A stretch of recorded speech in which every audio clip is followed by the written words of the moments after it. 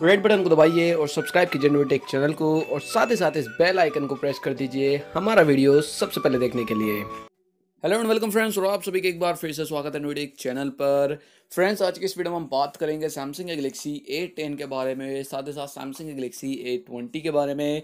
ये डिवाइस बहुत जल्दी आपको इंडिया में लॉन्च होती हुई नज़र आ जाएंगी। यहाँ पर इनकी क्या प्राइस रेंज होगी और कब तक हमें ये डिवाइस इंडिया में लॉन्च होती हुई नजर आएंगी, सभी इन्फॉर्मेशन आपको इस वीडियो में आज दूंगा। सैमसंग के गैलेक्सी A10 में हमें 6.2 इंचेस की HD plus infinity we display देखने को मिलेगी, जिसको बताया जा रहा है कि सुपर एमोलेड डिस्प्ले ये हो सकती है। और इसका जो प्राइस रेंज होगा वो काफ़ी इंटरेस्टिंग होगा, उसके बारे में बाद में बात करेंगे।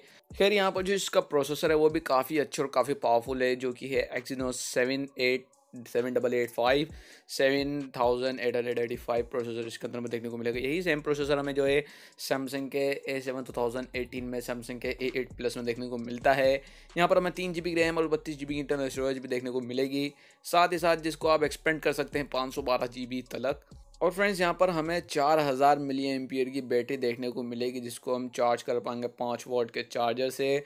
यहाँ पर जो इसके कैमराज है 13 मेगापिक्सल का बैक कैमरा, जहाँ पर हमें जो 1.9 का अपर्चर देखने को मिल जाएगा, एंड 5 मेगापिक्सल का फ्रंट फेसिंग कैमरा है, जिसमें हमें f2.0 का अपर्चर देखने को मिल जाएगा। ये फिक्स्ड फोकस है। ऑफ कोर्स सैमसंग की S सीरीज और नोट सीरीज में जो है हमें आउट ऑफ फोकस देखने को मिलता है फ्रंट कैमरा, अदरवाइज अभी तक किसी और स्मार्टफोन में तो हमें देखने को नहीं मिला। खैर, यहाँ पर हमें जो है 3 कलर देखने को मिल जाएंगे, black, blue and gold.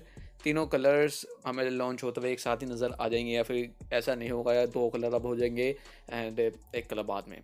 By the way, आगे बढ़ते हैं, बात करते हैं सैमसंग के A30 के बारे में। यहाँ पर सैमसंग के A30 में 6.4 इंचेस की full HD plus super AMOLED infinity u display देखने को मिल जाएगी।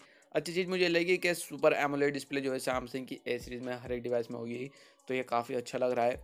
और यहाँ पर हमें जो है Exynos का नया प्रोसेसर देखने को मिलेगा, Exynos 7984। और एक चीज़ और बताना चाहूँगा, सैमसंग की A सीरीज़ की जितनी भी डिवाइसेस हैं, आउट ऑफ द बॉक्स सभी डिवाइसेस एंड्रॉइड पाई के साथ में हमें देखने को मिलेंगी, तो ये भी एक काफ़ी पॉजिटिव पॉइंट है। इसके अलावा यहाँ पर हमें 2 वेरिएंट्स देखने को मिलेंगे, 3 GB रैम और 32 GB की इंटरनल स्टोरेज, 4 GB रैम और 64 GB की इंटरनल स्टोरेज, जिसको हम एक्सपेंड कर सकते हैं 512 GB तक।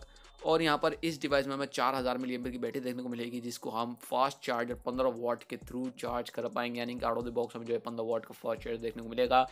इस डिवाइस में हमें टाइप सी पोर्ट भी देखने को मिलेगा।